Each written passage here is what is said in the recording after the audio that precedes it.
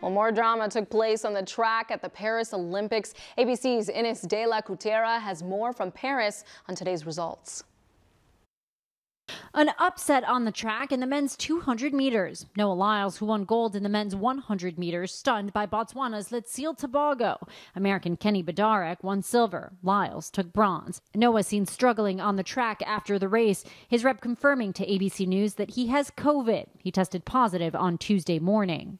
The U.S. men's basketball team taking on Nikola Jokic and Serbia. The winner takes on France for the gold medal Saturday. In the men's speed climb, American Sam Watson winning bronze and setting a new world record with time of 4.74 seconds after failing to make the gold medal race. In women's volleyball, Team USA on to the gold medal match with a win against Brazil. The final set for Sunday.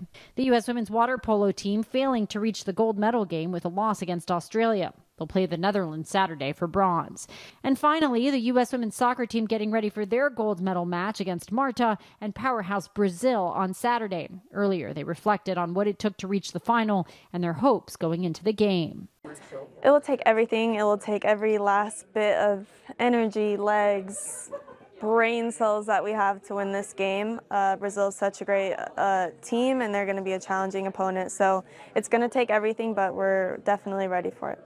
The last time the Americans won gold was in 2012 in London. Swimmer Katie Ledecky and rower Nick Mead will serve as flag bearers at the closing ceremony for Team USA. The two were chosen by their fellow athletes in a vote. They're the first duo to earn the honor. Ines de la Cutera, ABC News, Paris.